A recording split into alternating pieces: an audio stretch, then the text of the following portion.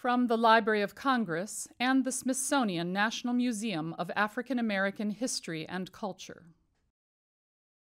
I'm Emilye Crosby, and this is December 1st, 2015, and I'm here with Mr. Vernon Dahmer, Jr.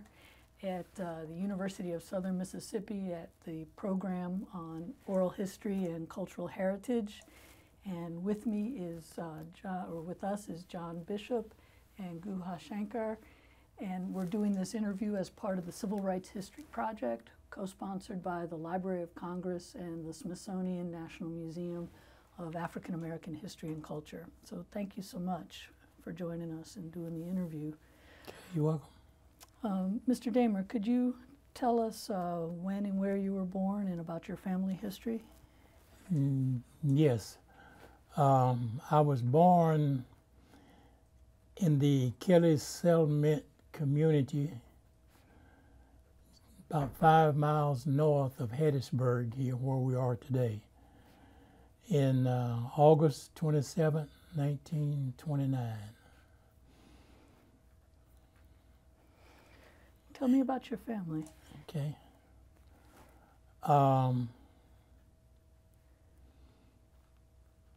My dad, Vernon F. Dahmer Sr., was one of 12 children born to George Dahmer and Ellie Kelly Dahmer.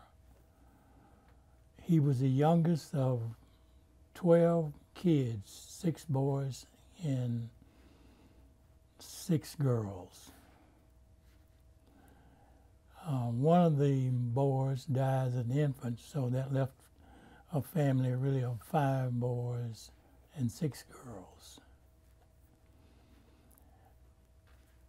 Being the way segregation was back in that day, discrimination, and the oppressive situation for blacks in Mississippi, and where the black race had very little defense from law enforcement.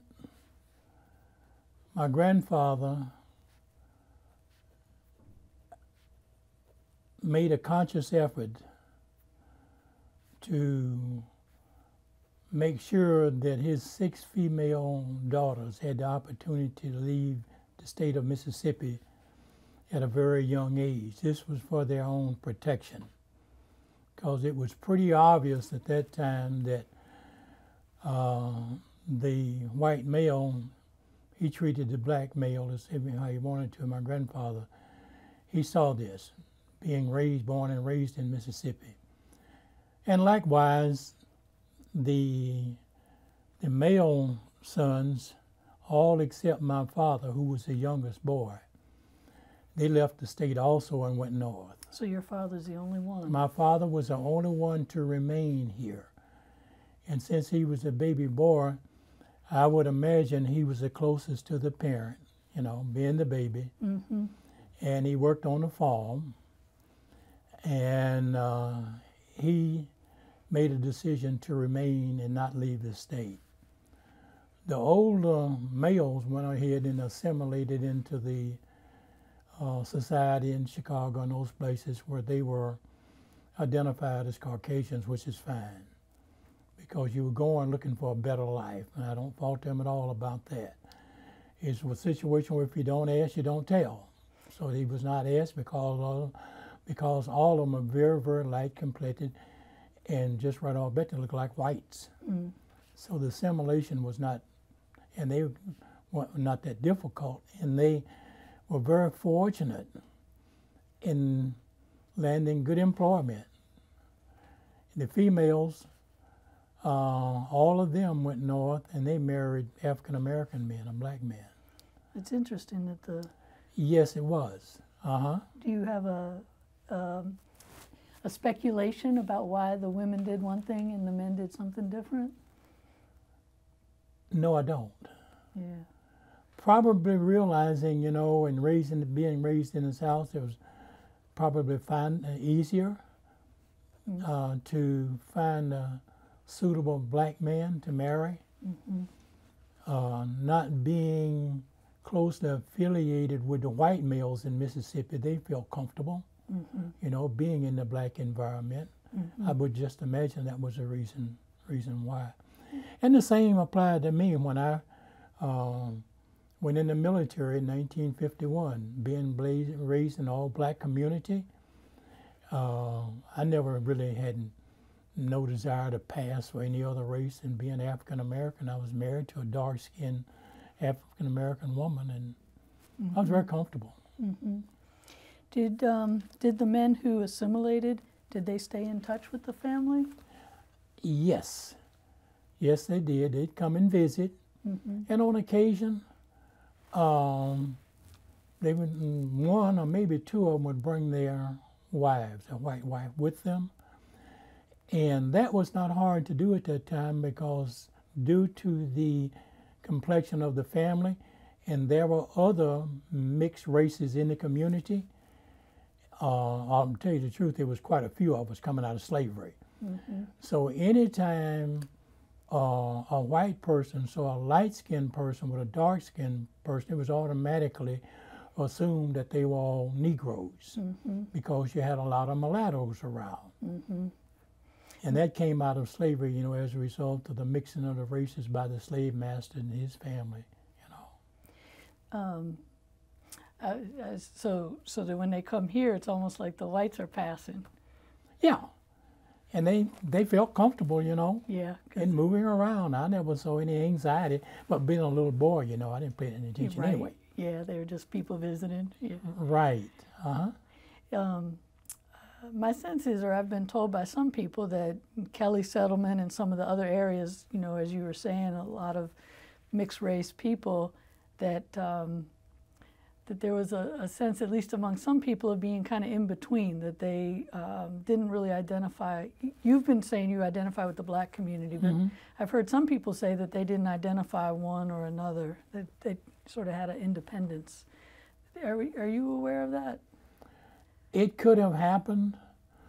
Pardon me. It could have happened, but coming out of the family where I never saw any racial separation or division, my grandparents and my parents always treated everybody the same. My school was all black. My church was all black. Consequently, I didn't have any notions about going over to the other race or being maybe out of place. I felt very comfortable being black. And likewise today. Yeah. And went through the military feeling that way. Yeah. Black and from Mississippi. Oh, no, you're not. Oh, yes, I am. You know? In other words, I'm not making this up. This is just the way it was. You know? You're not gonna change who I am, right? Oh, no. And I saw that coming out of my family. Yeah. My grandfather, George Dahmer, which you probably already heard of this, he was white. You know, he was thoroughbred white. His mother was white, and his dad was a German, Peter Dahmer, from Darmstadt, Germany. I spent a lot of time in the military, and he was white. And my grandfather's mother was born out of wedlock, Laura Barnes, and she was placed with a mulatto woman to raise, and while being there with the mulatto lady, who was a Barnes, because, you know, they carried the slave name and all, this mulatto lady was running a boarding house up in Covington County, not about 25 miles from here. And that's where my grandfather's mother lived and worked. And then the Dahmer family. So he was raised in that. Sure, the Dahmer family migrated from Germany because of economic conditions over there. It was like 5 of those brothers. And one of the older brothers settled there in the area, and he became acquainted with my grandfather's mother, and they had a child. Yeah. And then later on, my grandfather, George Dahmer, grew up in, you know, in that environment, and his mother, Laura, she hired this black guy, Charlie Kraft, to work for her in a business, and I think she ran a boarding house for the woodcutters and all also eventually. And then she married an ex-slave, Charlie Kraft. Yeah. They went on to have 9 mixed-race kids. My grandfather, George Dahmer, he was the oldest son. Okay. Yeah, he was the oldest son in that mixed-race family. Now, when they got married, even though Laura, my grandfather's mother, was assumed to be mulatto because she had been raised up in a mulatto family, that was okay as long as she was unmarried. But when she married Charlie Kraft, started having kids, then the old white natty would say, "Hey, this we don't go." Right. It's okay for them to be together, but not for them to be married. Right, and to have kids. And they started that, okay? Kids and then they had to leave from there and move down in the community where we live. And why was it okay for them to be in Kelly settlement? Because there were a lot of mulattoes there, the Kelly family, which my grandmother came out of. Okay. My dad's mother, Ellen Kelly Dahmer. And by the way, her mother was also white. She was born out of wedlock, and she was put with a black family, McComb family, to be raised. And that's how she met up with my grandmother, Ellen Kelly's dad, Warren Kelly, okay? Because there were two, a mulatto and a white. That's interesting. So that's where you got this real light complexion. Right. But there were other families out in our community likewise. The Wilson family, Eaton family. At one time, our family was identified, as kind of a slang. That's where all the white Negroes live. Well, we talked to Mrs. Smith earlier today, and she said she was called that, white Negro. Mrs. Smith, which one? Jeanette. Oh, Jeanette, I know. Yeah, Jeanette, sure. Yeah, she said she had that same name. Right. Yeah, of course, she was from up around Soso, Mississippi. Yeah, that's what she was. Yeah, she was a Musgrove. I know. Telling, yeah. Mm-hmm. A lot of mixed race kids. It's the part of Mississippi I'm from, there were a few individuals, but not the families like this that I was aware of growing up in the community. Right. Hattiesburg seems this area. Is that true? Did Hattiesburg have more mixed race families? Well, I have nothing to compare it with, but we had a lot of them. Yeah. A lot of them, sure. Can you tell me what it was like growing up on you had a farm, your family farm. Can you tell us about that? Yes. My dad, being the youngest son and actually involved in farming, that was his first occupation. Being there with him. My grandfather, George Dahmer, owned several hundred acres of land, and he was a very, very successful farmer. And having to raise 12 kids, on his farm, you had to be good to feed them because there were no public service jobs out. And their families really lived on mostly what they raised on the farm. Pardon me.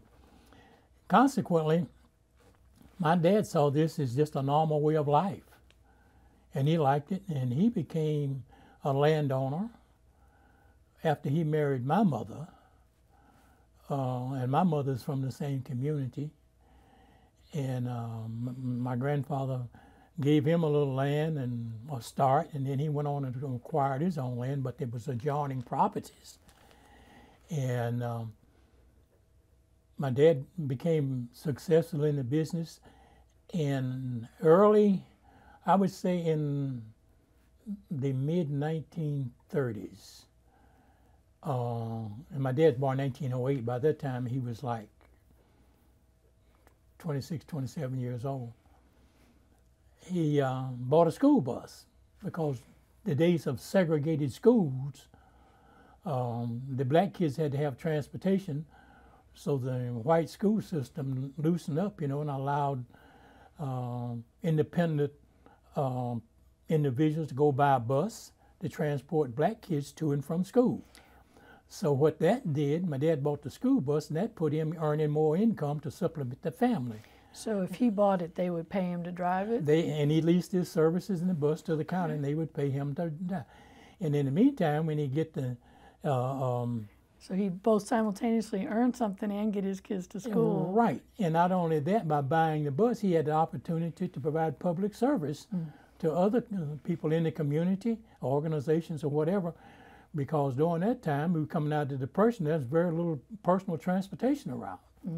So he hauled people to Sunday school conventions, church conventions, or basketball games, which supplemented his income. And he continued to do that until 1940. And I remember these dates because that time, you know, I'm born 20. I was like 11 years old, oldest kid, Right. You know, of 8 kids. So And you had a lot of responsibility, I imagine. yes, I grew up with responsibility. And my dad and all the farmers in the area, this whole area, they were using animals to farm. Mechanization had not yet arrived, you know, in this area, not to any extent to where it was noticeable in a family farm. Consequently, my dad, in 1940, the war was starting in Europe, as you well know. And Camp Shelby is just south of here, about 15 miles, and it was one of the major training camps, and it started to grow to provide soldiers to go off and fight the war in different locations. That created jobs because the camp had to grow to do this. That means black folks that were living on the farm had a chance to leave the farm, not leave the farm, go and work to supplement their farm income, okay? So what Dad did then, he saw an opportunity with that extra money to go and buy him a new tractor. So he used the income from working Camp Shelby, or what No, was- he used the income from he used the improvement in the economy. Got it. Okay, you know, Right. to bring more money into the community, you know, and he had more activity with what he had already going on. And he was using his bus to transport people to and from Camp Shelby to work and all. So what he decided, took that extra money and bought him a tractor and all of the implements that goes along to run his farming operation. He would have been really in the forefront of that. He was in the forefront. Hey, he was the only guy in the neighborhood, white or black, had a tractor as far as we know, definitely with black folks. And when he bought the tractor, well, the other farmers in the area was using mules and horses, and by my dad having a tractor, he could cultivate more land, and he expanded his farm, plus we used the tractor to assist the other farmers in work that they needed, you know, to move them forward. And in around 1942, when the war was really moving along, and the black community had money coming in, my dad said, hey, now it's time to open a grocery store. So he opened a grocery store adjacent to the house. And He was really a very savvy business person. he was a mover and a shaker. Yeah. Only had a 10th grade education, but he'd take chances that I would have balked at. but being raised the way he was in a progressive home, my grandfather was not openly that progressive, but he was a mover and a shaker by him having the land that he had and the success that he had.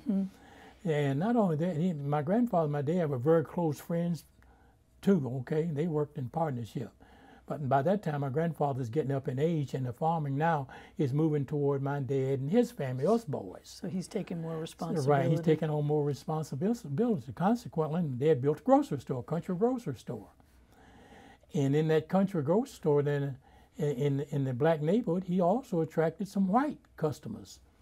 And the grocery store was fully equipped, you know, with everything going in, cans, good, and very little electricity in that area at that time. A lot of people living in the country had ice boxes, and they used block ice, you know, for special treats. Yeah. So he built a little ice house right next to the grocery store.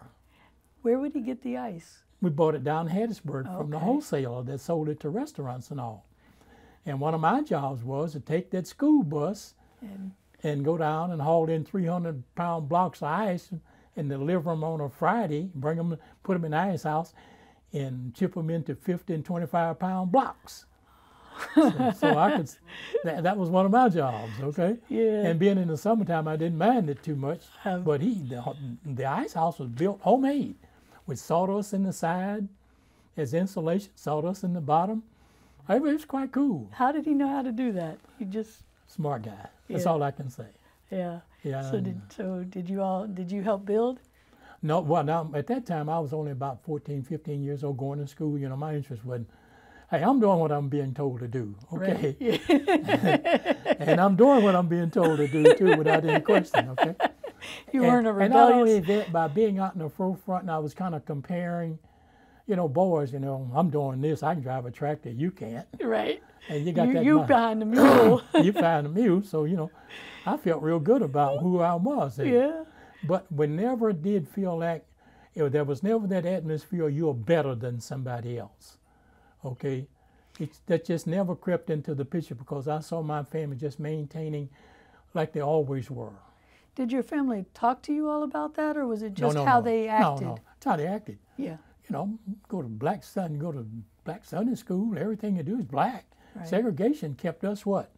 It Yeah. kept us together. Mm-hmm. In a way, integration really affected our unity. Mm-hmm. You There's didn't no have a doubt choice about that. before about being We depending on one another. and having the same. People couldn't escape it. No, you couldn't escape it.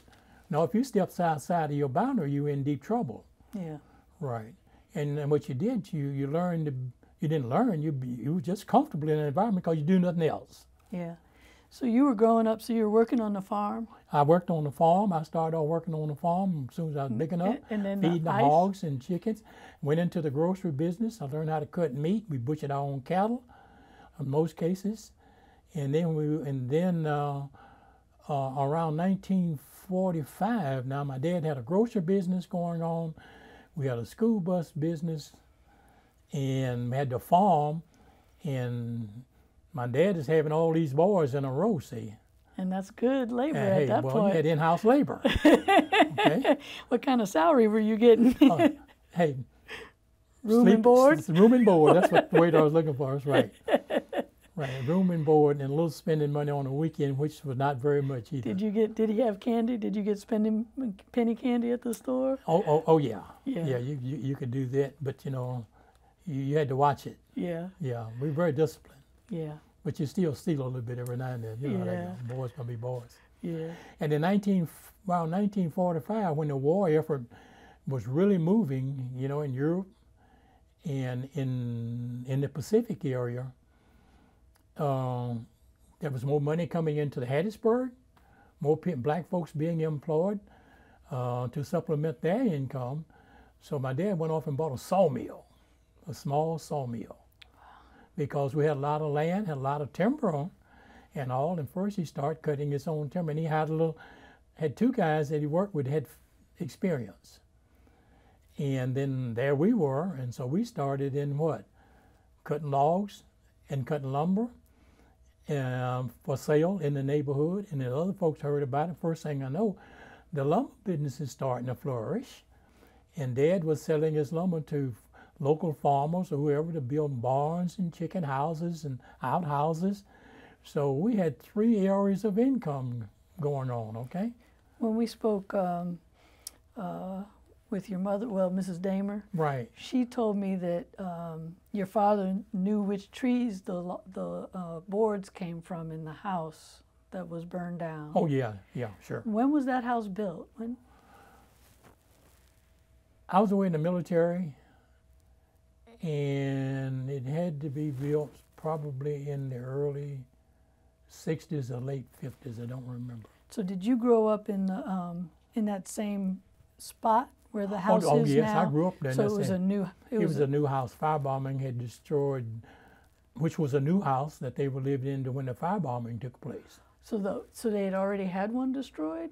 Yeah, well, no. Oh, the house I grew up in was the old original That's home. what I was wondering about. And then they built a new home after my dad married my stepmother, Ella. Okay. But she's been in the family, she's our mother. Yeah. She's been in the family 60-something years, okay. She's been your mother 60 years? Oh, yeah. And she's a real fine lady, and everything worked out fine.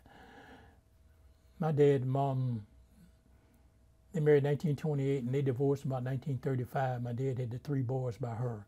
So we got 3 sets of kids. 3 by my mother, 3 by the second wife. She died at 31 years old, some kind of muscular disease. Mm. And then he married the existing mother in 1952. I'd been married then more years. My kids are the same age or older than your youngest. Sure. Yeah. So let me just ask you one more. So in 1935. So I'm trying to. So you were about I was 6 years old. So yeah. So did you have a relationship with your mother after they divorced? Yeah, for about 2.5 years, because her family only lived about 3 miles from where we lived, all in the same community.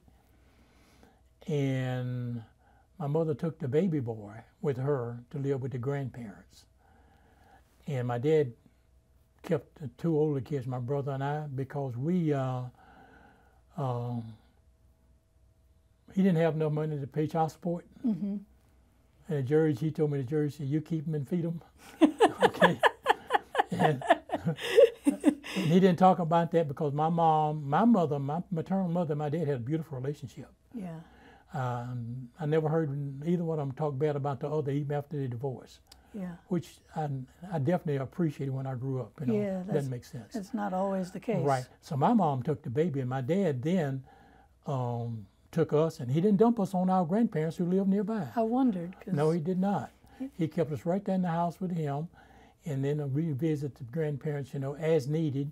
And he had other older ladies in the family because jobs were scarce. Mm-hmm. You know, Depression, 1928, 20, we were still in Depression. Yeah. They'd come and cook and clean, and my dad would pay them or whatever. And they were older ladies, family, and it worked out well until he married again in 1938. Yeah, and he married there, and then he went on to have 3 sons by that wife. And she died in 1949. She had 3 boys. So there we are again in the house with my dad with 5 boys and no mom. And yeah. right. And so, but I grew up with that wife. Mm-hmm. Okay. So she was in many ways your mother. Right, in many ways. But you know, having one baby right after another, because she was a younger woman. She's pretty busy. She's busy. Yeah, but that's okay. We had a lady in the house. Yeah. And it worked out fine. You're happy to have a lady in the house? But then again, us boys, 5 boys, ended up then with older ladies coming in, cooking and cleaning. So we were raised a lot without a mother. Mm-hmm. And our dad met the need for both. Even though he was a busy man, we were always a part of his life. Part of his life in working, part of his life in social activities, part of his life in play. He didn't ever had to take out time for us. It was just everything you did. Everything flowed together. You know, we'd work all day and go to the river, our property around adjacent to the river, and go and swimming. Yeah. He beat us in the water. You know, you know, he was just that kind of guy. And I'm not making this up. You know. Yeah. And if you all talk to any of my brothers, our dad was the focal point of our life. Yeah. That doesn't mean that we didn't appreciate the grandparents or the other the ladies that came through the family, but he was your parent. Us. We didn't miss any fairs, any circuses, and things like that. That must have been a really remarkable childhood. It was. The combination of the work and then also the opportunities. Yes, right. And then what that did by having, and this is my own personal, by having focused mostly on one family person, like your father, who was very involved in our life, it created an unusual unity in cooperating amongst us. My dad was a leader. He was a boss, but he wasn't bossy, but he was a disciplinarian. Consequently, we all, danced by the same music, which what I mean by that, we all followed the same group of orders, and there were any confusion being what mom said, what dad said. Everything coming from done one direction. And I learned this over time in raising my own kids. Mm. Consequently, we bonded. Mm-hmm. Us boys, the bond even exists today. And I've lost 3 brothers, but hey, if you mess with one, you mess with the whole crowd. But we always got along real well. We didn't fight. We argued. Yeah. We competed, but we got along real well. And to some extent, our wives didn't quite understand that. They couldn't compete with your brothers? That's a fact. But it worked out good, Yeah. What was your schooling like? Going to a country school, And the school was like only with half a mile from the house. We walked to school. Did your family provide the property for the school? Yes, my great-grandfather, Warren Kelly, provided the property. He gave the school, he gave 2 acres, by the way, to build a school building on. Mm-hmm. And that was my grandmother, Ellen Kelly's father, Warren Kelly. Okay, and he was a descendant of Green Kelly, slave master, and his African mistress, Sarah. And, you know, he was a mixed-race kid. And that put him in line, you know, with family connections. And he came out of that environment, you know, owning quite a bit of property.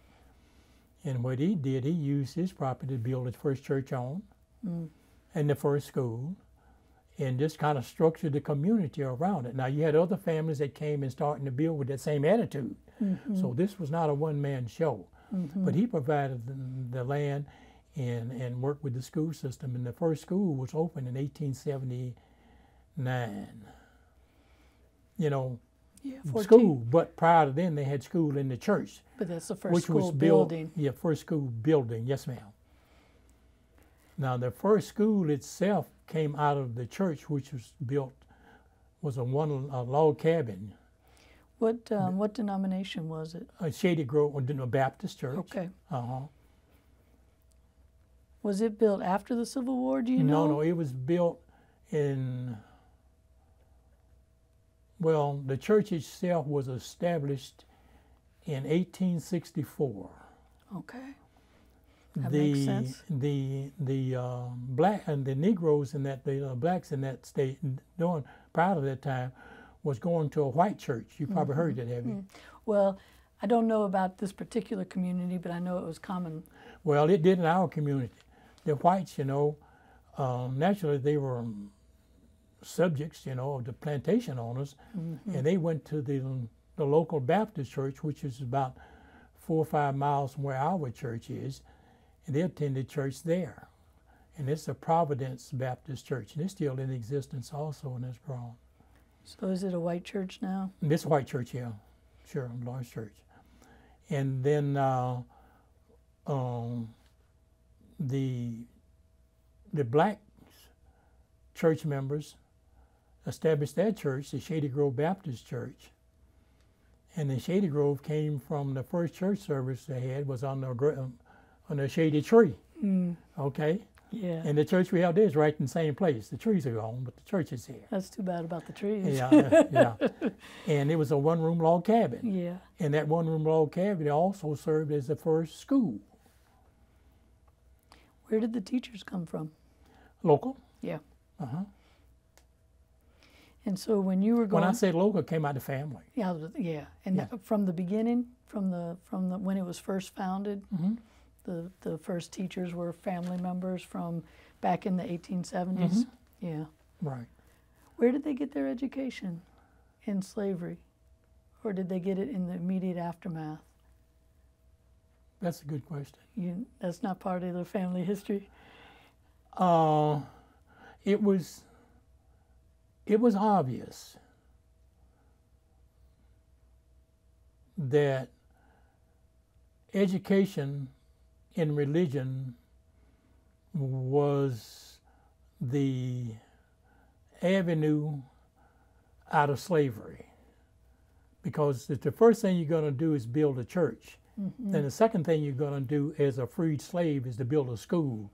You learn something from being enslaved, because you saw that going on around you.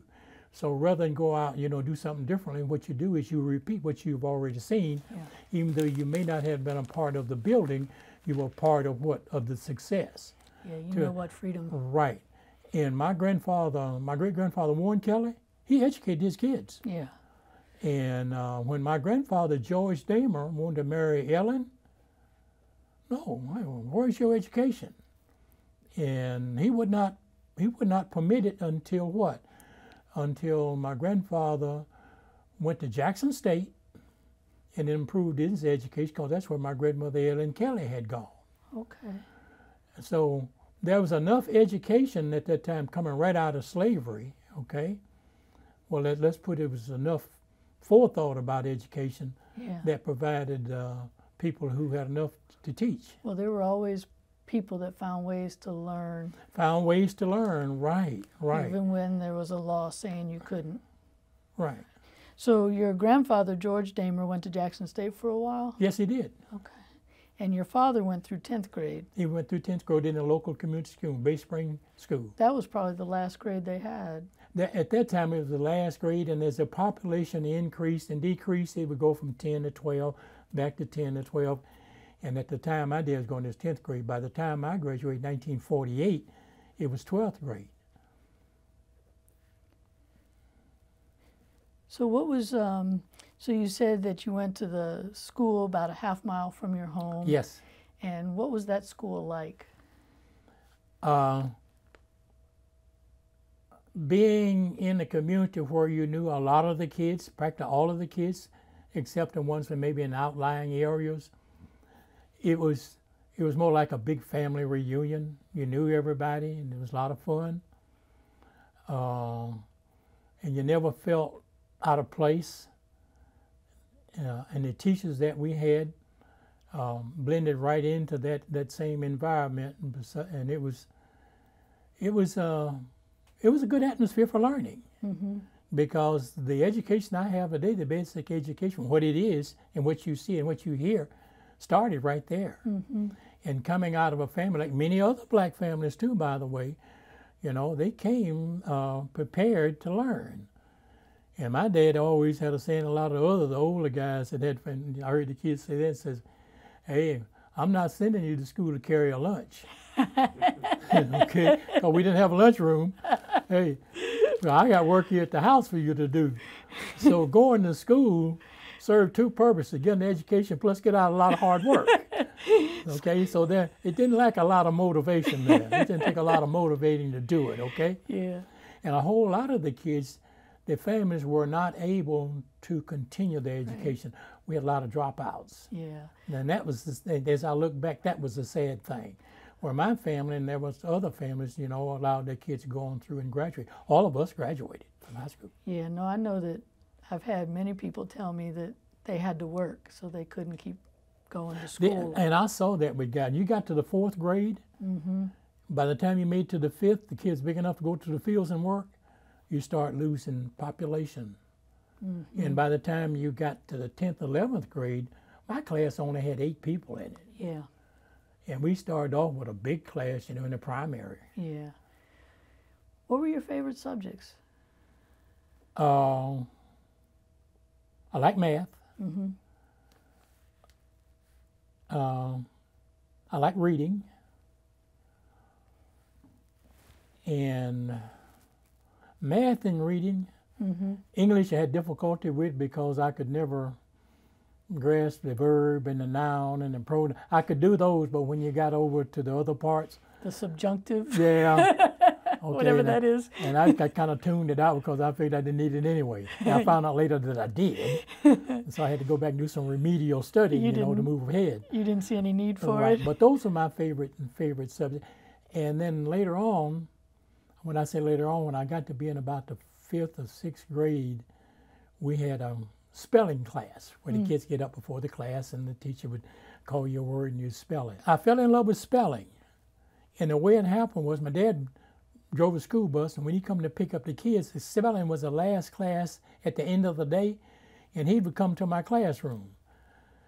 And here I am up at the board writing my spelling letters, and the teacher would call them out. And my dad's sitting there watching me misspell these words. Okay? So when we get home at night, he says, get that spelling book. And we sit down in front of the fireplace, kerosene lamp, and he called me those words.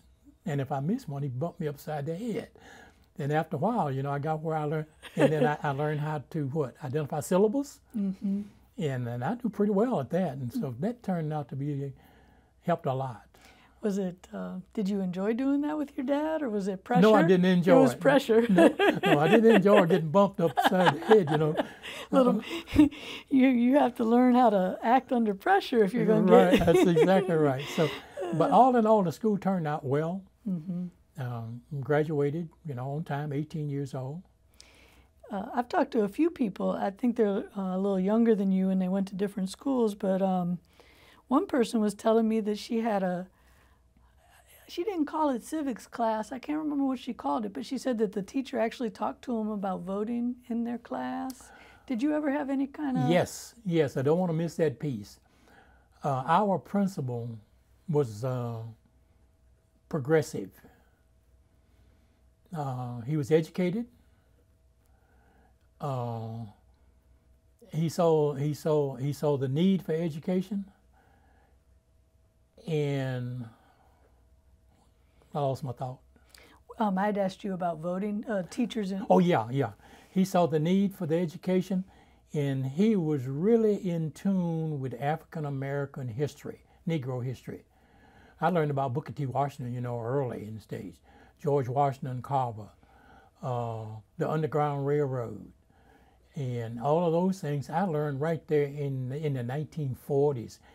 We had a little thin greenback Black history book, and I went looking for one when I returned home, and it identified the prominent Negroes back in that day, that it really made a difference in bringing us forward as far as education is concerned. And I tried to find it, and he acquired that book, and we had to, it was a part of the curriculum at 7th and 8th grade. Mm. So I had a real good feel of what blacks had done up to that period. Who invented the cotton gin and things that came along in that era, okay? Did you have any sense of the politics behind that? No. Because of course, no. The white school district, I imagine that your school had a black principal and then probably a white superintendent. White superintendent. And most of our textbooks came from the white schools because they passed their used textbooks down to the black schools. Mm-hmm. Right. Some would have pages missing. You see names of other kids in them, but they were books. Did you think about that at the time, No. that you're getting these secondhand books or anything? No, I didn't. Did you have any sense of the white kids' school, or did you have any contact with white kids? The white school was only about 2.5, 3 miles away, and they lived in another world. Yeah. But now their property adjoined ours, we would see them. We knew them.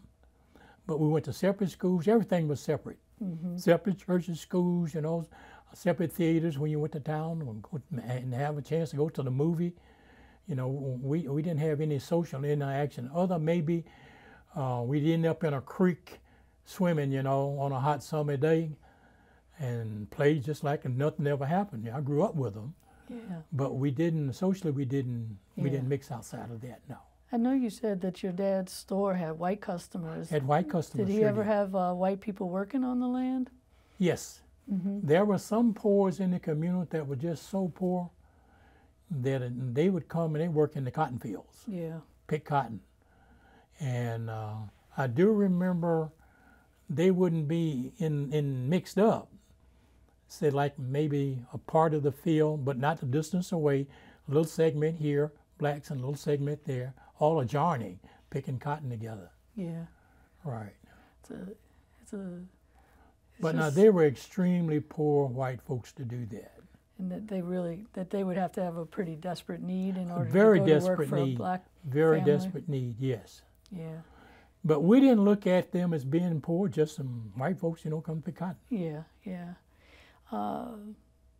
When you were working in the store, or when your dad had the store, were there ever any issues with white customers, or did things go pretty smoothly? My dad had not malicious, not arguing and that. The white customers would come and take his goods and wouldn't pay him because my dad could not make them pay. Okay? Back in that day, people didn't walk around with credit cards or cash money in the pocket. They'd buy groceries and put them on a charge book. And when they got paid, they come pay the bill and buy more stuff. And they're living from week to week or payday to payday. Well, some of the white customers took advantage of my dad like that. I know this one guy, right after the war, came back. He was a vet, and he got in good with my dad, and he was paying his bill real well. My dad let him get too far out, and he owed my dad several $100s and walked off. And by that time, I'm working in the grocery store. I'm a clerk, cutting meat, selling ice, you know, pumping gas, fixing flats, whatever. And I was in tune with what was going on in the business. And my dad had a good business on Saturday when country folks come by, you know, to buy. Oh, money was not everywhere, but had a lot of money. Mm-hmm. And actually you had to put it back into the business. But the business was good and growing, and you had them to do that. What would your dad say anything about that? Did he talk to you, or did No, he didn't say that. You just Yeah, we had no distractions like television. yeah. There was a lot of family conversation that went on in the presence of the kid. Mm-hmm. And my dad was open, Mm-hmm. and he said, yeah, and said, I let Sam have this and I'm on, and he won't pay me. Mm-hmm. And he'd be disappointed, and then he'd move on. Yeah. Okay, and on the other hand, I saw my dad, and I was a part of this. There were some families there, primarily black. Not very many, but so poor they'd come to buy groceries, didn't have enough, and they have kids. And when they arrive at the store, they sit on, you saw this picture of the store, sit on the porch. My dad would give them a drink and a moon pie. And that was their treat. Mm-hmm. Walked up there, you know, from way back in the woods someplace. And then before they got ready to leave, they'd have a little grocery list. Most of them had the grandmother or somebody like that. He'd give them extra meat, just pass out stuff. And he just had an open heart. Mm-hmm. Yeah.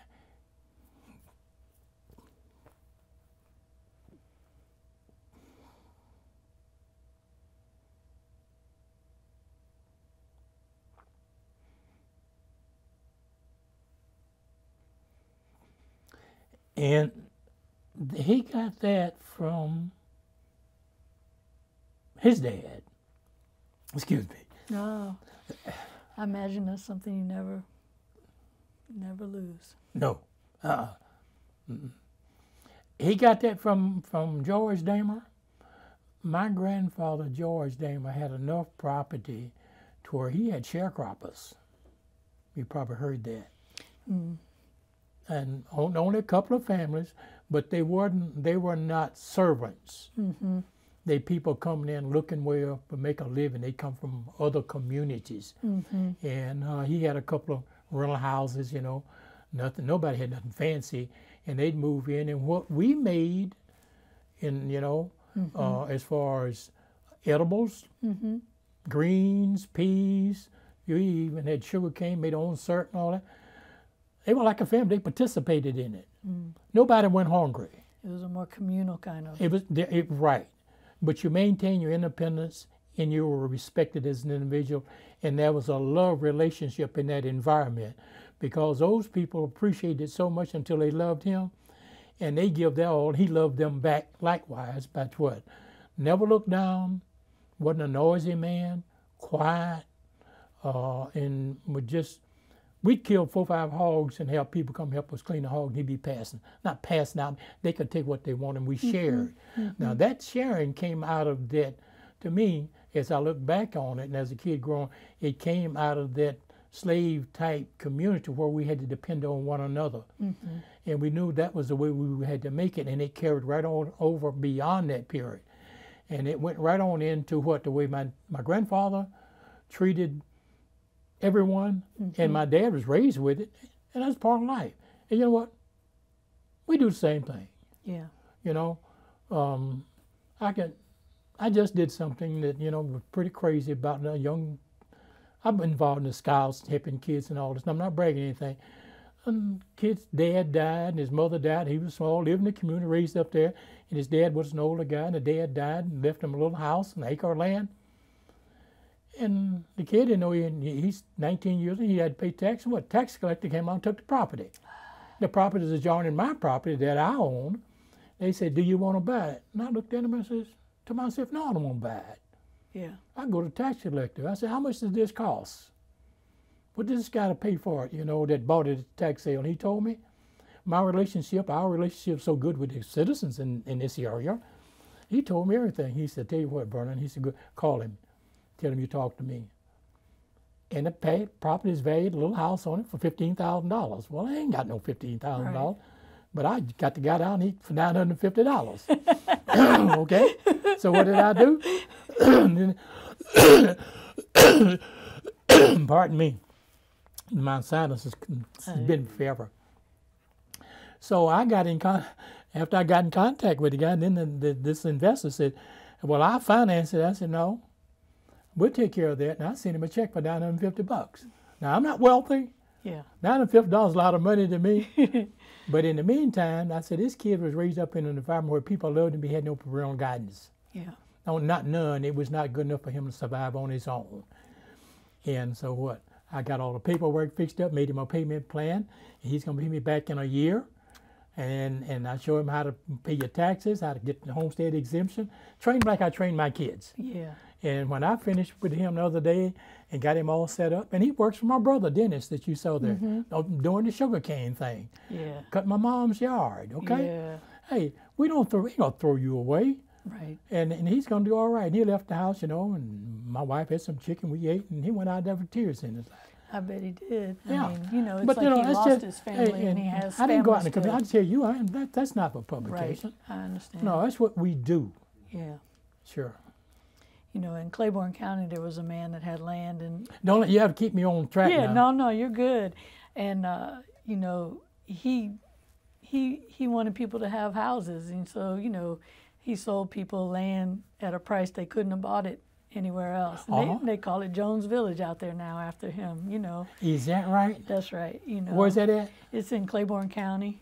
Yeah, my doctor's from over there. Yeah. Yeah, he passed away. Yeah.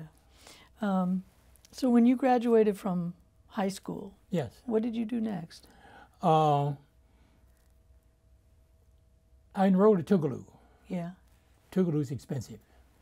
Okay, but my cousin was going there, and his mother was a teacher. Yeah. He could afford it. But I went anyway. And went to Tougaloo, and during the very first semester, I became seriously ill with pneumonia for testing time. And I was unable to take my test. My dad had to come get me.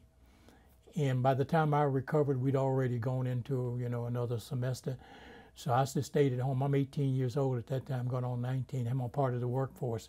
So I went to work and worked for the remainder part of the year. And then the next school year, I went to Alcorn. Yeah. And when I got out to Alcorn, then the second wife, she took seriously ill. And then I had to come home and help in the business because things were not going good after World War II. Then there was a recession during the early 50s. And I came home to help my dad, and we buried her. And then I went back to Alcorn again. And by that time, I lost my deferment, and that's when the draft came and got me. So that ended my education. But I had a full year. Okay. A full year? Yeah, I had 38 credits. Oh. That's about it, isn't it? Let's see. 38. That's about 3 semesters. Wait, let's see. 38 credits, 13 classes. That's yeah. Did you like? Well, tell me what Alcorn was like. Alcorn, I went there under a work program. And a lot of country kids, a lot of kids from the country. And then there were some kids there from upper class black families too, that went dressed every day. And then there was us kids, like we came out of the country. Yeah. So there was some adapting to do to that environment, okay? Yeah. And some of them, came out of some schools. Well, they came out of families where they were probably advanced in their educational abilities and all. But all in all, it was a big family back in the woods, and there were very few distractions, very few. Counting crickets. Counting crickets. That's exactly right. And it was all about work, study, and sports. And I was not, qualified to be on any of the teams. Just go to some of them, and that was the extent of it. Very little time for girls. Hardly none. Not only if they had a mistress there named Miss Tanner, she'd kill you. So yeah, they had some strict rules, didn't they? It's very strict rules. Yeah. You walked a girl to the dorm holding her hand, which didn't happen very often anyway. And when you got to the dorm, that ended that. Yeah. No kissing, no hugging, none of that. You better get from here. And a curfew too, probably for the girls. Definitely get curfew. Sure. Was it for you too, or was it just for the girls? Oh, it's just for the girls, I would imagine. Yeah. I never. They were. I don't know what they had. We didn't interact that much except in the classroom. Yeah. Was there a big difference between Tougaloo and Alcorn? Yeah, more affluent kids. Definitely more affluent. You could see it. You know, and it was obvious.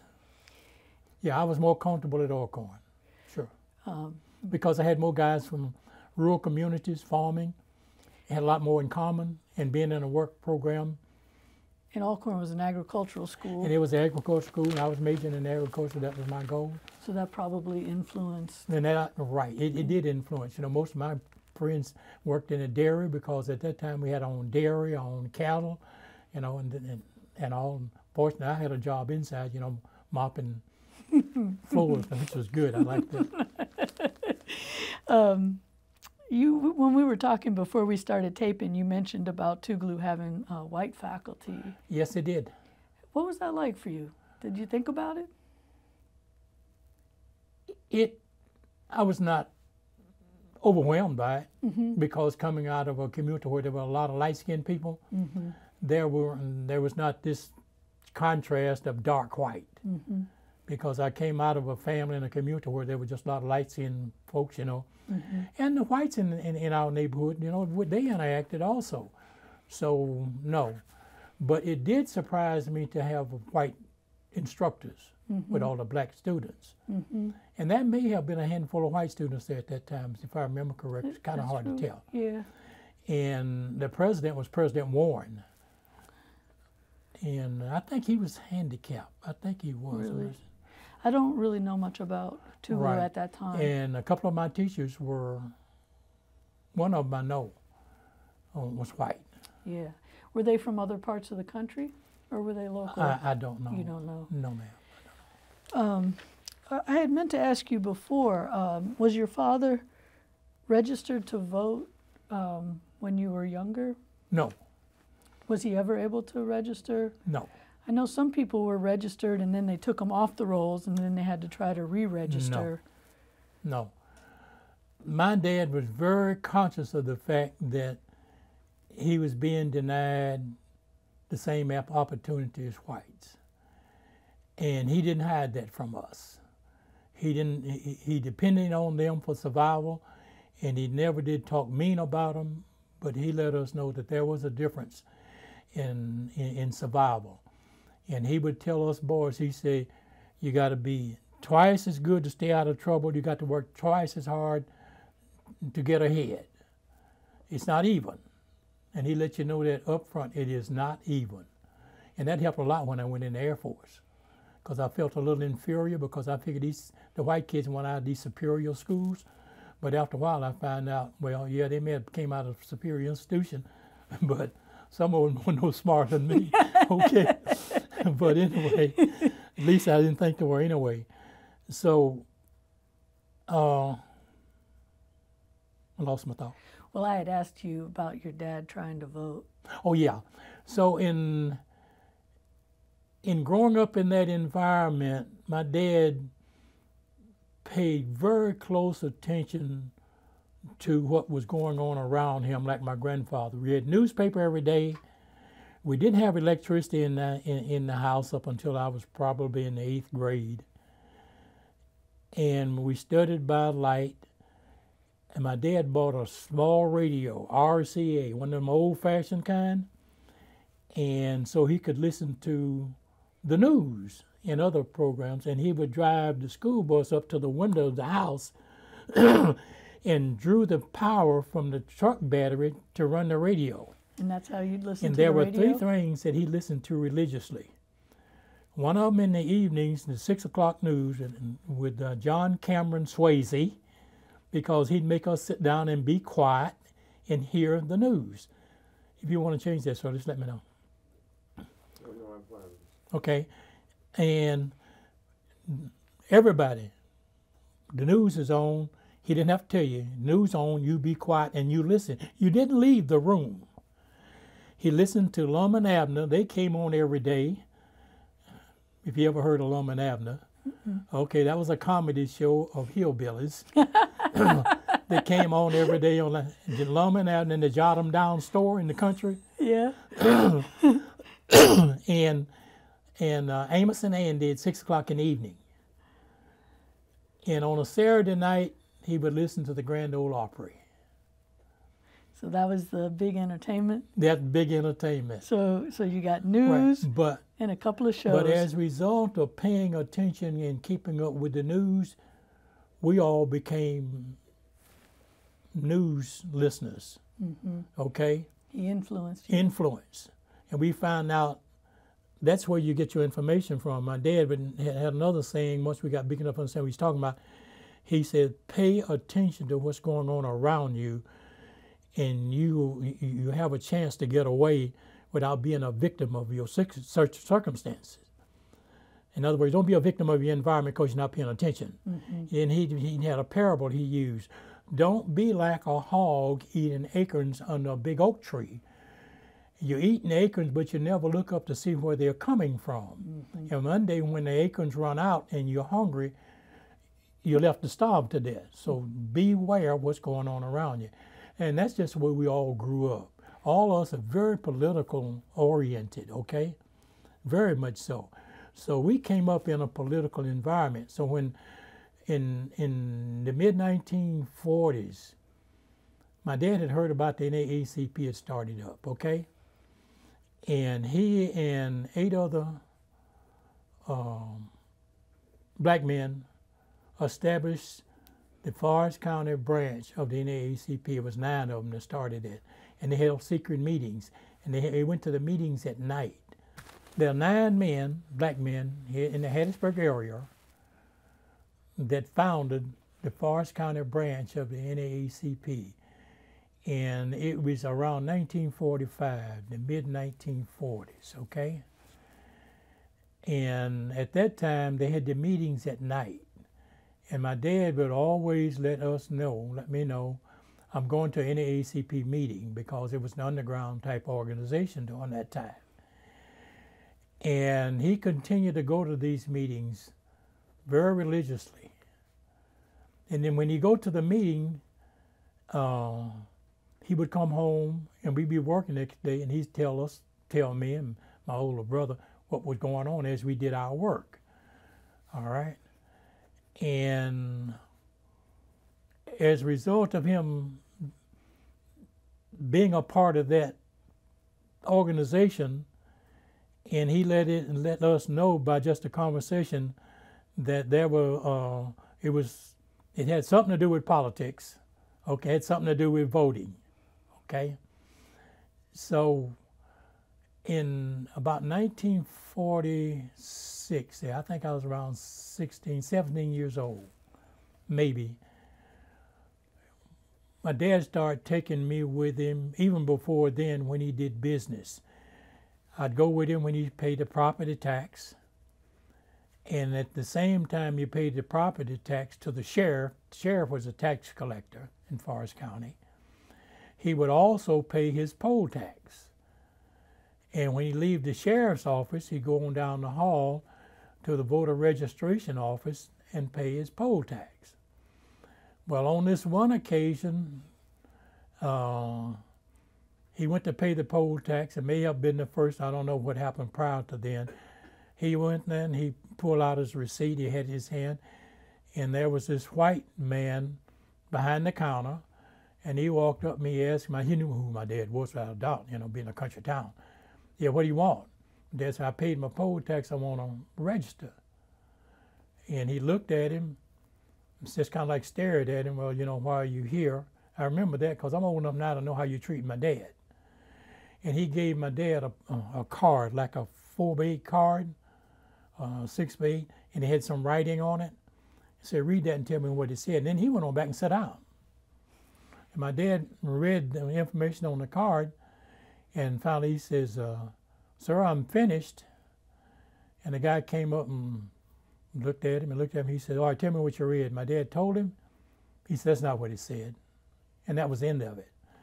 Now, here's a man, my father, who had helped me with my lesson. He was in business. He was running a business, and he couldn't interpret what was on the card. And I was old enough to know that's not true. That aggravated me some, because what you did, you just denied a man that I care a lot about. Hey, And you just told him you don't know what you're talking about. That didn't hit me very well. Now, I didn't get mad about it, but I saw that as strange because I'd never seen this up front that close, okay? I'm sure it's happened other places. And from that time on, he may have continued. I didn't go with him anymore, but I don't know whether he did or did not. And the next time I heard anything about him becoming involved was when he became president of the local NAACP during the mid-50s.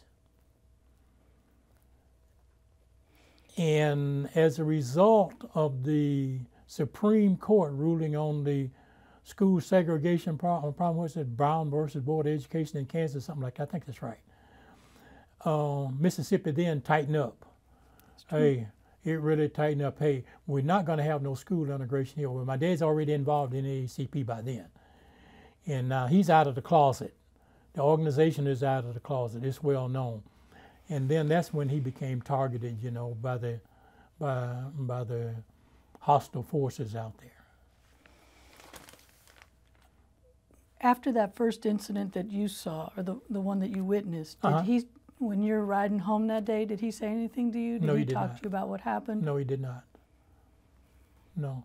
I think during that time I can only think that that was such a routine practice of being denied. You know, maybe not to him so much, he saw it going with other blacks. Mm-hmm. He just suck it up and move on. Yeah. And you said when he was president in the mid-1950s, Mm-hmm. you know, people knew who he was. Oh, yeah, without a doubt.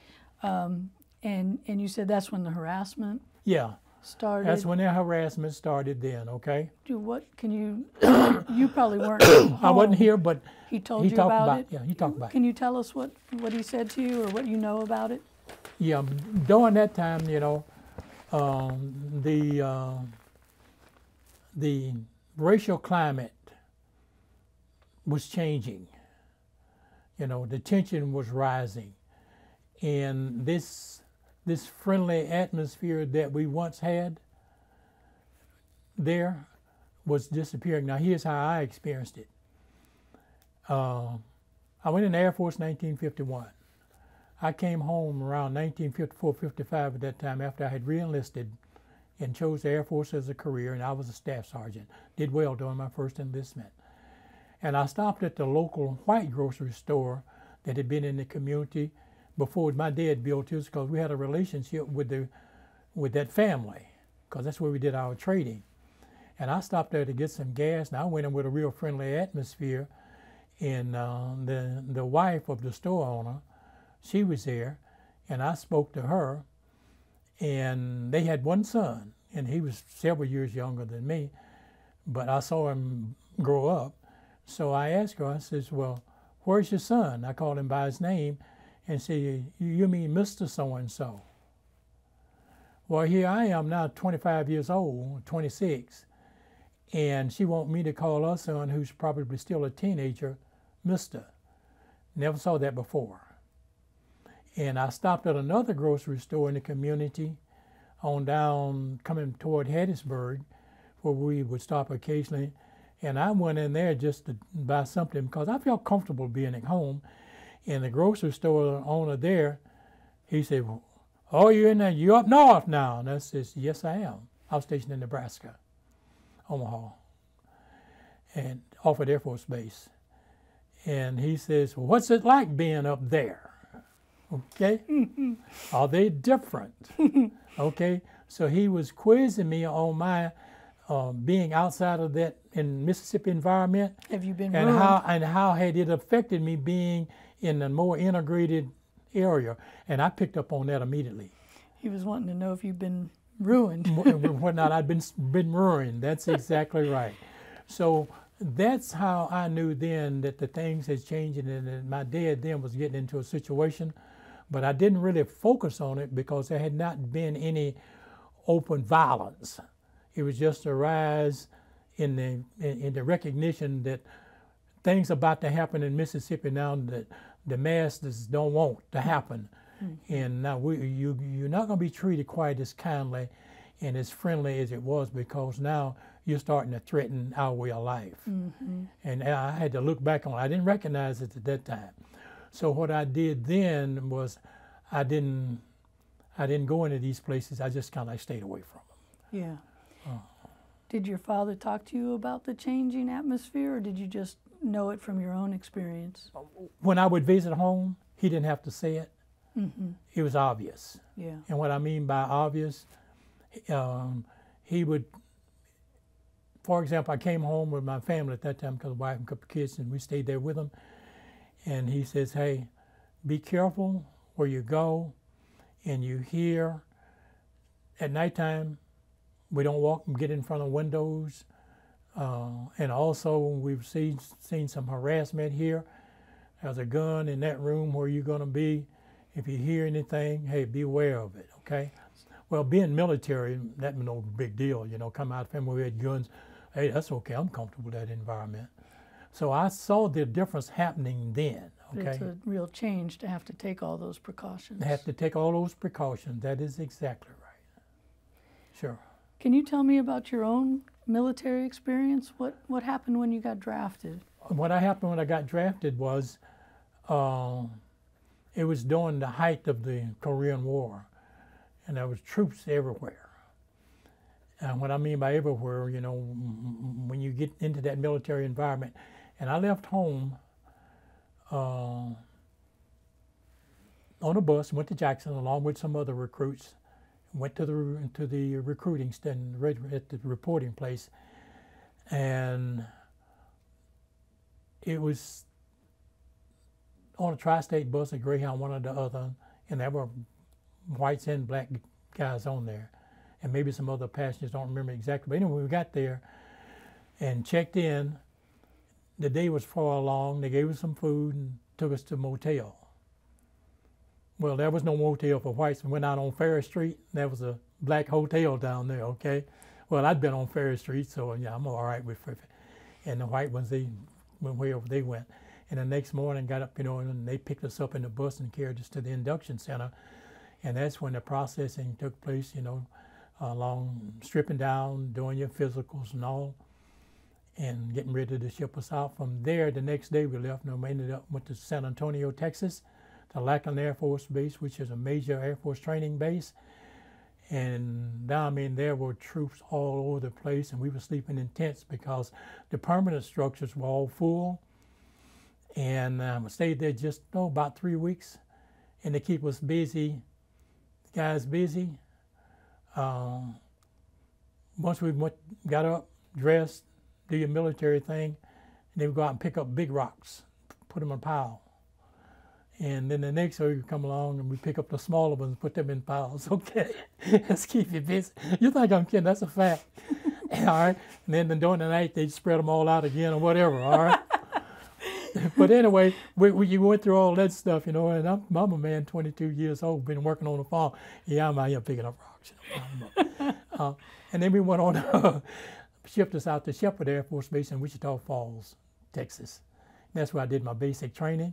And from basic training, I was assigned to Francis C. Warren Air Base in Cheyenne, Wyoming for my tech training. And that was a teletype training school there, along with other training facilities too, in the communications field. And there was a motor transportation, big, learning kids how to drive trucks and stuff. Let me ask you, so how did you feel about being drafted? I tried my best to stay out of it. My dad tried to get me deferred, Yeah. and I didn't want to go. Yeah. No, I did not want to go, all because I'm comfortable where I am. Yeah. Yeah.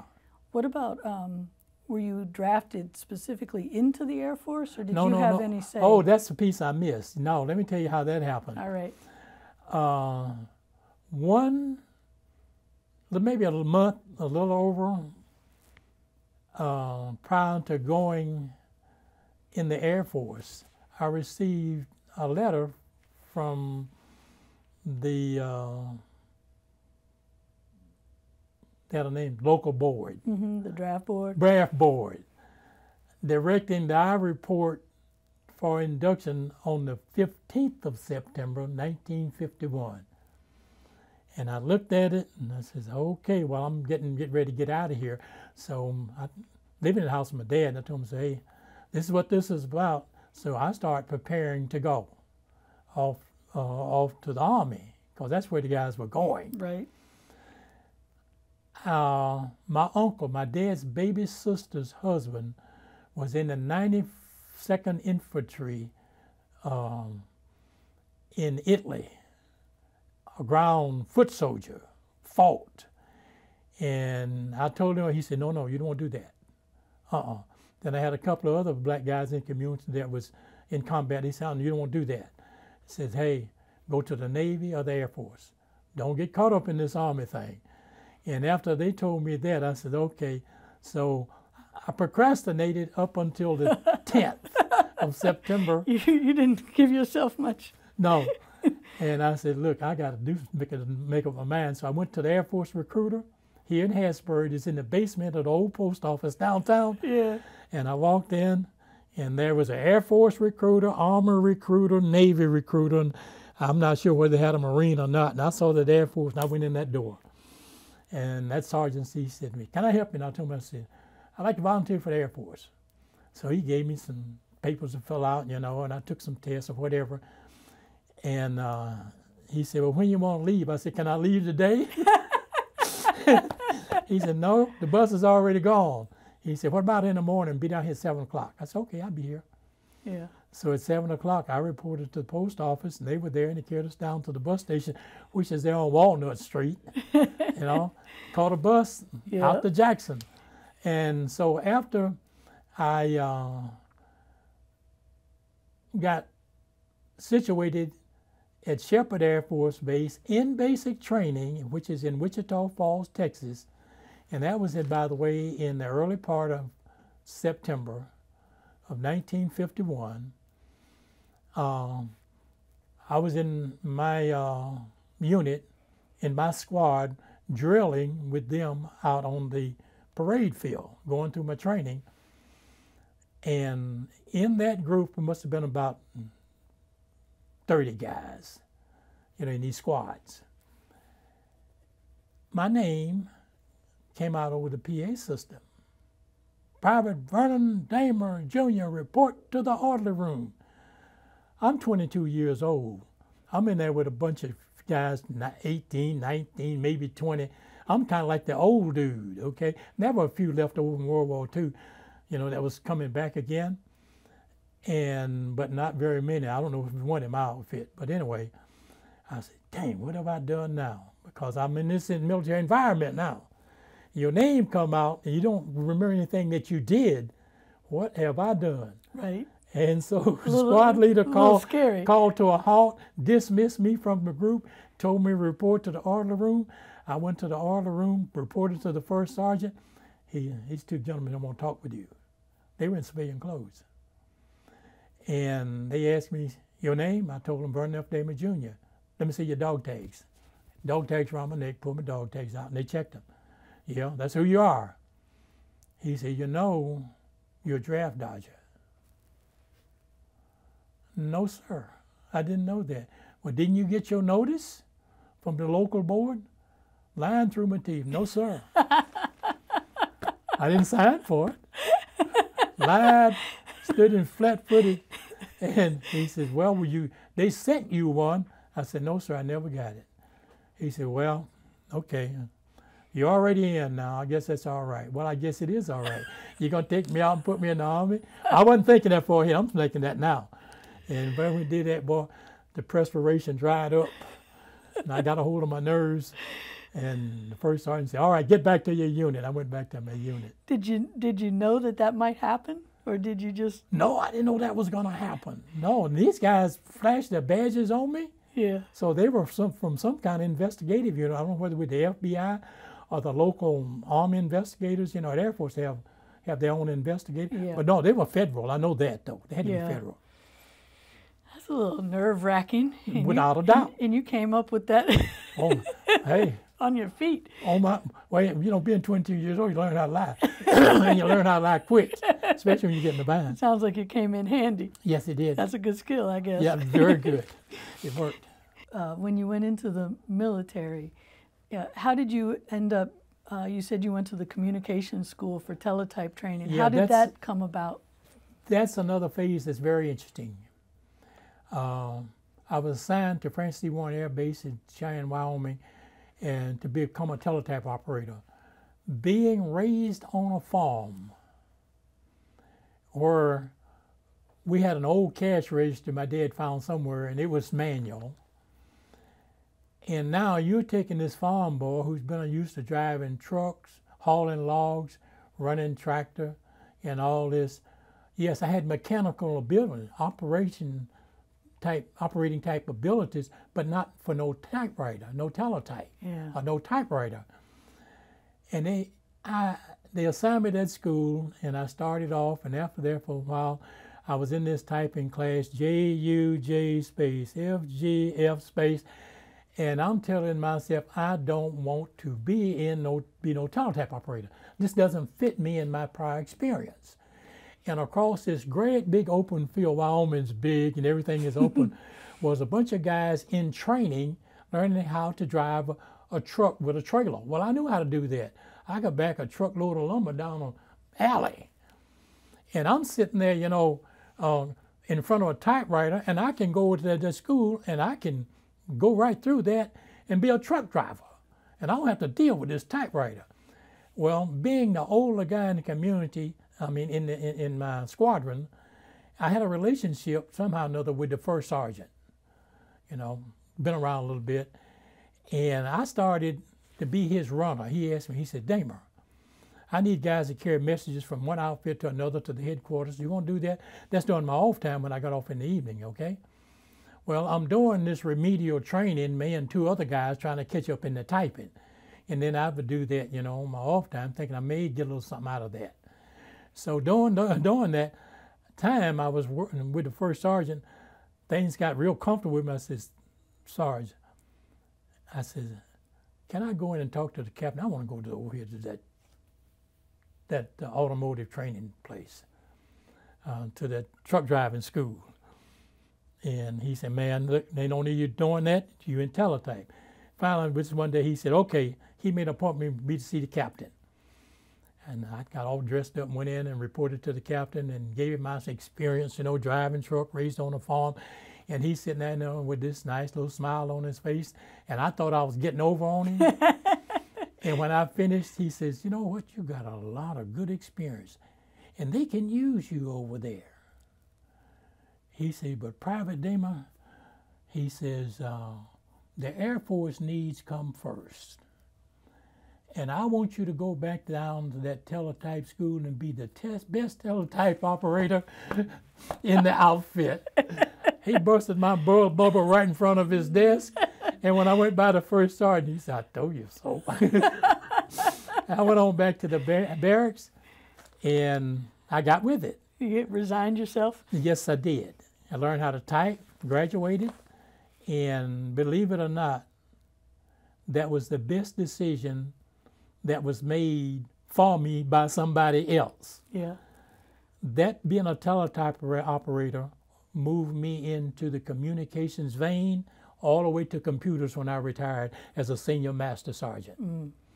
There ain't no way I would have been a senior master sergeant driving a truck. And I got promoted on my first enlistment because I was used to what? Studying. I was used to commitment. So I didn't have no problem in becoming a good teletype operator. And it worked out real well. And I married too 1 month before I went in the Air Force.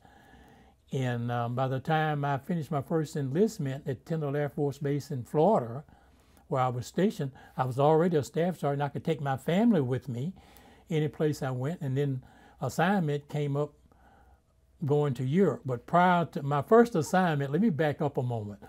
Coming out of teletype school, my first assignment then was to a radar station in Omaha, Nebraska. Not to the Air Base, a radar station. From there to Nome, Alaska, at a radar site overlooking the Siberian Straits, watching the Russians take off and land every day. They fly you out and they leave you there for a year. Wow. Isolated. I'm married 1 month before I leave. My wife is pregnant with a baby. You know, I'm wanting to be home, and I'm sitting here now in this isolated place waiting for a year to pass. That must have been a... To me, it was domesticated Puritan or whatever. but it was all work, nothing else to do. You work and slept. And I cleaned up, did extra work in the officers' quarters, you know, make extra money to send to my wife and all. Yeah. So when I was assigned from there, I had preference on the base because of this. Because of where you had been? Where I'd been. And I picked Panama City, Florida, which was close to home. And your wife was able to be and with you there? my wife came down there with me, but I only had 2 stripes. She came down, but they had quarters on base for low-ranking airmen. And by that time, I had 2 kids, boy and a girl. They were little types. And I went there with 2 stripes, and I stayed there and made 2 more while I was there. Thing worked out well, and I re-enlisted, and that started my Air Force career. So at re-enlistment time, I talked to my wife. I says, look, now prior to talking with my wife, this warrant officer from Kentucky, white fellow, World War II vet, was my boss. He was a communications officer over the whole thing. And I had left the comm center, being a type operator, and I was his clerk.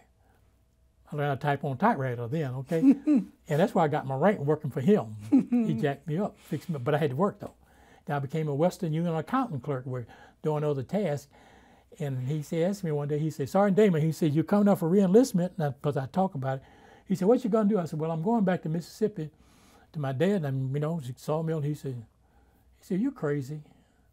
He said, you only got 16 years to go, and you're already a staff sergeant. So let me ask you, I don't know if I know enough about the military. So was your draft 2 years or 4 years? It was a 4-year tour. It was a 4-year Air tour. Force been a 4-year tour. So, okay, so once you moved towards the Air Force, you had to commit to a longer tour. 2 more years. All right, so you had invested 4 years. I invested 4 years, but that gave me a chance to make enough rank to where I can make a decision when I want to become a career. In hindsight. And so that was enough for you to envision a career with the Air I Force. could envision this year. And then when I told my boss, the warrant officer, because his office is like there, and I'm in here at a typewriter, answering phones and doing this other work, he said, you're crazy.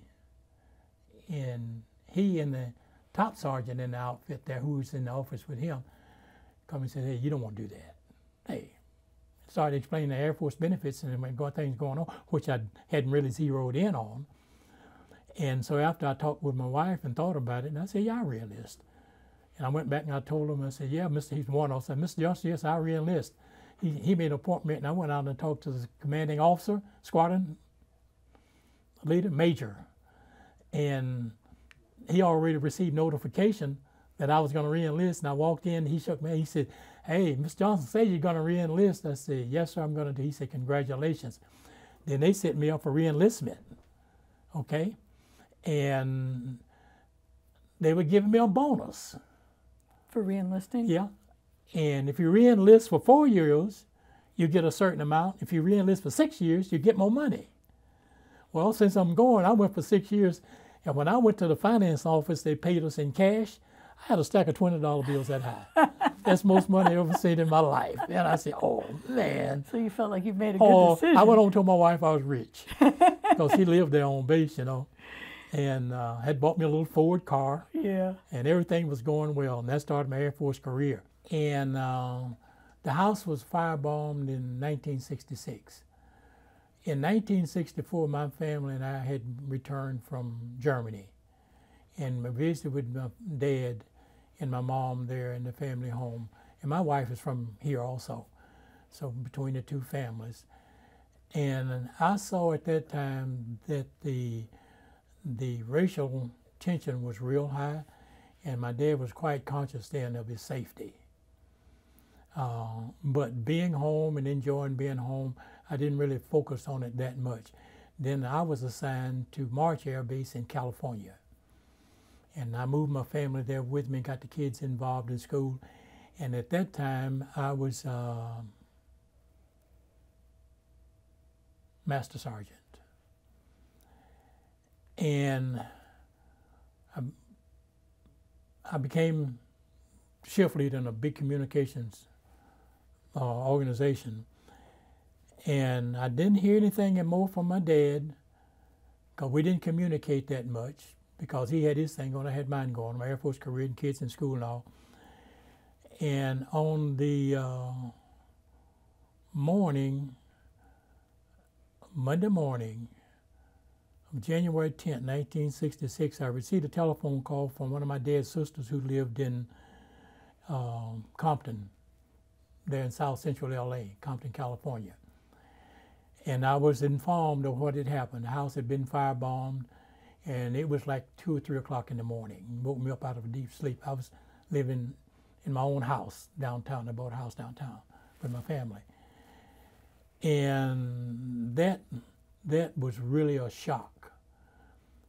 I wasn't too surprised because what I had seen, but at that time it was a shock. So I woke my wife up and told her what had happened. And I proceeded then to get ready to go to work. I put my uniform on. And so while sitting, after I got ready to go, I had time to think. Couldn't call anybody because the house had been burned, destroyed, and there was no telephone communication. So I'm here now just waiting on to find out what my next move is going to be. So in my thoughts, I said, you know what? I know how blacks are treated in the justice system, because I'm a grown man now, I'm 35 years old, in Mississippi. And something told me, go to the FBI office in Riverside and tell them about what has happened and express my desire, what I would like to see happen in my dad's case.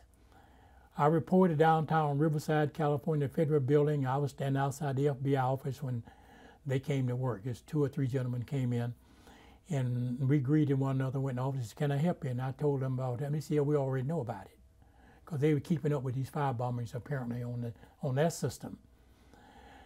And long story short, I says, I have one request. I do not want any law enforcement officers, people on my dad's case. None from Mississippi. Outside of Mississippi, fine, because I'm well aware of the FBI. I have top secret DSI clearance. So I'm well aware of what's going on now. And that one FBI officer looked at me and he says, hold on a minute. Are you telling me that you doubt the integrity of the FBI? I never will forget it, like it recorded on my brain. And I told him, I didn't say that. I tell you what my desire was. And from that time on, I found out later that I was being trailed. I was an observation. One of the reasons being is of my security clearance and my position, because I was in charge of Base Telecommunications Center. Had 50 people working, handling all kind of intelligence stuff. Very super sensitive thing. And the commanding officer, when I left going home, who was a colonel, called me in his office and told me, do not compromise my position. How did they think you might do that? What I knew. I had access to. So but what did they think you would do with it? Well, we've had people, deserting and going on and doing crazy stuff. Just want to let me know that my commitment was to the Air Force. Well, my commitment is also to my family. I'm not going to kill a career of 15 years, going home and do some crazy stuff. No, but that was okay. And I don't recall him ever telling me that, he regret what happened to my dad, because I wasn't focused on that. But when I went by the first sergeant, who was a good friend of mine, big outfit, 900 people, he just kind of shook his head like, dang. And in the meantime, I went on there and started preparing to come home. And I arrived home. That was I left Los Angeles Airport at midnight on that Monday night after I got reservations on. I arrived in New Orleans that next morning and got a flight coming out of New Orleans to home. And during my trip home, I saw this one guy on the plane. I didn't notice it at the time, but the same guy that I saw on the plane that boarded the plane at midnight in LA, and we got to New Orleans, had to change planes a couple of times because we were having difficulty, and finally I caught a bus and came on the bus. When I got to the site, I saw the same guy again, but I never connected the dots. They already had somebody. Already had somebody on me, and that person stayed on me for a long time, because when I got back to my job after being home for 2 weeks, and there, one of the guys in my department, with all of the messages on the base, all kind of clearances, going through my facility that I'm in charge of, they never did identify me as being the guy who sees everything that go on. A message come across telling them about my activity. So my analysis guy showed it to me. So then, you know, I said, hey, these people don't know I'm a Negro or whatever, you know. And so I said, well, they've been keeping up with me. But in the meantime, coming home to bury my dad, and what happened, this is the most essential part. My dad, the father of 8 children, 7 boys and a girl, 7 of his sons, including me, served a total of 78 years on active duty during the Korean and Vietnam era and beyond.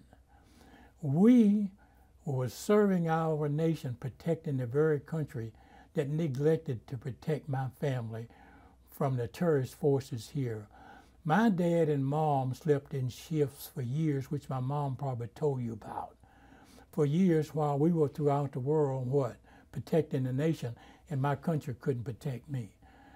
Coming home to that devastated site that morning when I arrived, and I looked at the burned out facilities, which I think you've probably seen pictures of, and I went to the morgue and looked at my dad. That was probably the worst days of my life. I mean, that was horrible. But I said, hey, you're the oldest kid. You got a responsibility. You've been around. Your mom, your sister been burned. Your dad's dead. My family's homeless. Law enforcement people everywhere. Reporters everywhere. Curiosity seekers everywhere at the burned down site. Some grieving, some whatever. But I got to deal with this issue, and then the burden is on my shoulder. Okay? And having that responsibility as I grew up in the Air Force prepared me for a lot of tough stuff, but I was not prepared to deal with this. But I say, it's over now, you got to do it. So I just blocked it out. And I started dealing with the objective. I mean, immediately. Dad ain't dead. You know, as far as I'm concerned, yeah, he's dead, but I don't let this get in the way of what I have to do. Consequently, I got good family, and I had some help, but the decision was around me, being the oldest son, because that's just where we were raised. And in the meantime, I'd contacted my other brothers, and they was coming in, and the family, getting prepared for the funeral and all this other stuff. Now, that was a very tough time. I tell you, tough, there's never been another time in my life. And it wasn't, my dad's death comes, but the way he died, and the contribution he'd made to society, and the contributions he saw, all of us retired from the military with honorable discharge and with accolades, you know, file full of things that we did that we learned at home to do right. And we're good soldiers, no black mark nowhere, and we deal with this. So, and I looked at it, I said, well, my praise for defending my country was to what? Put up with what happened to it. That's what my country thought of me, because this did not have to happen. The oath that my brothers and I took, hey, we lived up to it. Wherever they were going to send us, that's where we were going to go, and we were going to do what we had to do. That's the way we. But the oath that those people who took to protect my family, they did not do it. And I fault my country for not, making them do that. Now, I still love my country, but I still say, hey, my country could have done it better than that. If I can do this for my country, why come my country couldn't do this for my family? And it took me a while to get over that. But I never thought about being vindictive. That ain't me. But these things go through because what? You have been denied the opportunity that you gave all your for to try to have. Now that was tough. When your father was killed, Were all of your brothers who'd served in the military, had they already, were they already in the military, or did some of them join after? No, no, no. All of us had gone. And drafted, right? Yes. Well, I said join, but they were in the military. I don't know how they, how all of them got there. Being the oldest, I was the first. When my dad was killed, there's 4 of us on active duty.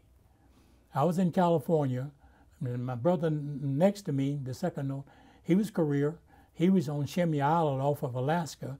My other brother was in Germany, and I had one in Florida. And my brother Harold, who just returned from Korea and ended his commitment to the service, honorably discharged, he was in the house that night. So the time that mom and dad were sleeping in shifts to avoid what eventually happened, they had 5 sons serving on active duty in the military. And for us 4 sons to come home in uniform and buried my dad because of what? Of these race haters, all because he's the wrong race, he's the wrong color, but he's born in this country. He was a good citizen, well thought of, my family good citizens, and as far as I'm concerned, we wasn't better than nobody, but hey, my family had, and as far as I'm concerned, did a good job in raising us to be good citizens. And we live by that code today. Did anybody at the time recognize that fact about all of you all serving your country? Yeah. Other than the fact when we came home, it'd be in the newspaper that this sergeant came home, that one came home. But nobody as far as special, no.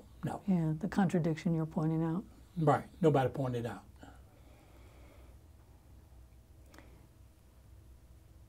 Can you talk about what your family's done over the years to try to pursue, there's probably no justice in this case, but to make sure that some people were held accountable?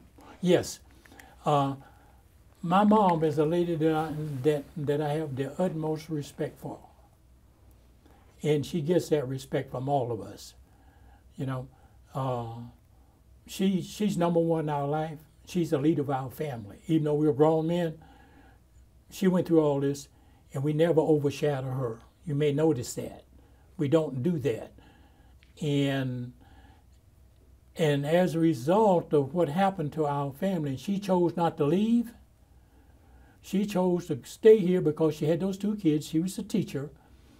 And she had brothers living in Washington and other places, that were financially in good shape. One brother was a dentist. Others worked for the federal government in Washington, had good jobs.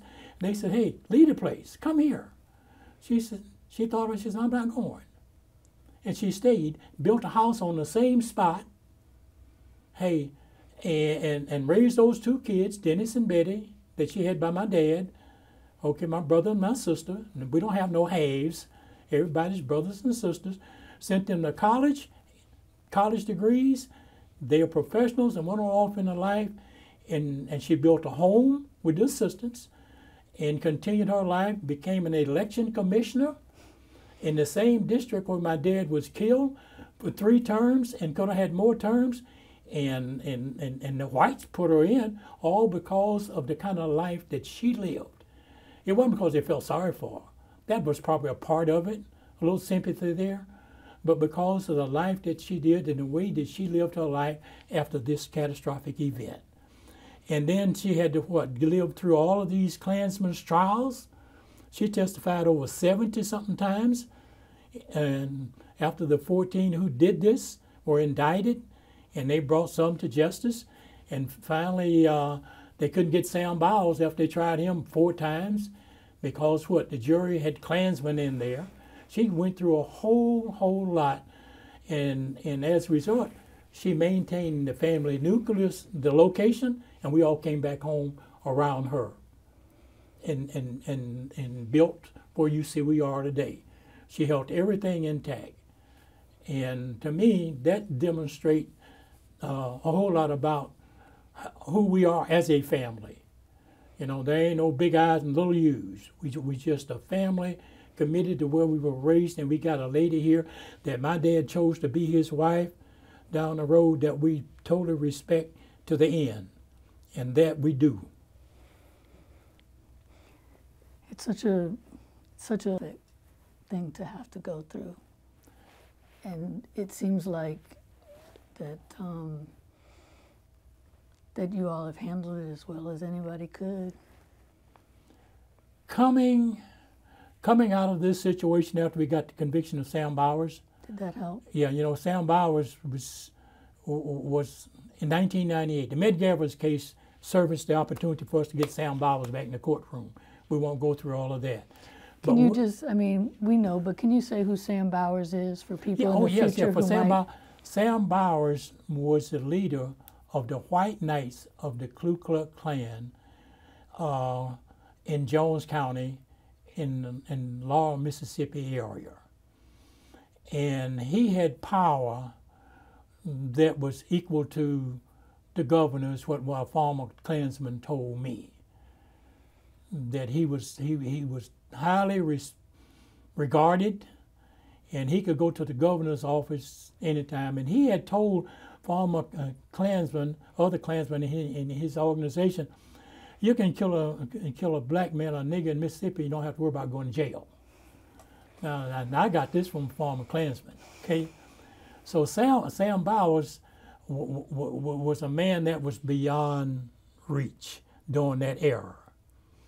And to get him back into the courtroom in 1998, which required a lot of work, because our family worked with the law enforcement people to get him back to the courtroom, and I was the primary leader on that, with the assistance of the family now. But you got to have a spokesperson, my mom and I.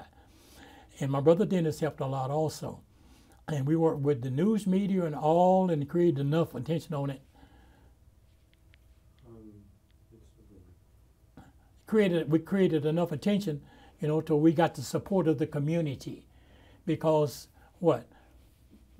We'd gone through all these phases and only got 5 convictions out of the previous trials that was held in the 1960s, late 1968, 67, 68. But we never could get Sam. Now we have a chance to get Sam. For Sam, and Sam was convicted on the 21st of August by jury, verdict, 1998, somewhere around between 2 and 3 o'clock, a day I'll never forget, for what he had done. And he was carted off to the jail and there to prison, and he died in November 2006 in prison. What did it mean for you that he... Justice finally, even though it was 32 years late, I wish it had been better, but it finally came and was very pleased. There were no high fives, there were no celebrations. We was glad to be treated equally in the justice system as others, even though it took a long time to do it. It took 32 years to do this. And the good thing that I see with my family, and I give this to my mom because she stayed here and dealt with it, is that we didn't give up. And the community worked with us and didn't allow us to give up. In other words, we had these memorial services every year on January the 10th, and you know, about that time at the church to keep it alive. In the Hub City Professional Men's Club, which is an all-black men's club in Hattiesburg, my brother was a part of that, Alvin. They have a program every year. For 25 years, they kept it alive. And we got good support when it came time for the trials 98. We had good support from all the law enforcement officers. I never got one bad telephone call. One of my neighbors that I grew up with, a white guy, told me, he says, Vernon, he said, they're still out there. He says, I'm not sure if I was you, I'd be doing this. Well, I thanked him, and I appreciated it, and I moved on. Because I'd seen worse things in life. My dad gave his life, the least I can do, or we can do as a family, is to keep on doing what we had to do until we get justice. At least try to. Okay. Go ahead. This photo is of my father, Vernon F. Dahmer Sr., back in his young days. Okay. This photo is a copy of the home site that was destroyed by the firebombing on January the 10th, which involved the White Knights of the Ku Klux Klan of Laurel, Mississippi, led by Sam Bowers.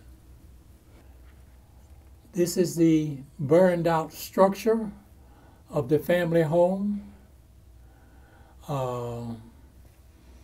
taken about 3 or 4 days after the firebombing. Those standing overlooking the site are my brothers who were serving in the military on active duty at other locations, including me, and I'm a part of this photo also. Okay, this is a copy of the grocery store prior to the firebombing. The grocery store was adjacent to the house, about 150 feet away. This is the burned out site of the grocery store, with 2 of my dad's sons, my brothers, looking at the burned out debris following the firebombing. This is a photo is of the family members following the funeral, my father's funeral, which took place, the exact date I'm not sure, but it was the weekend following January 10th, which was on a Saturday.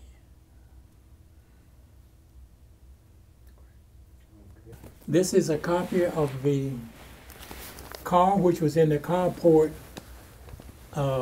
which was destroyed along with the firebombing. This has been a presentation of the Library of Congress and the Smithsonian National Museum of African American History and Culture.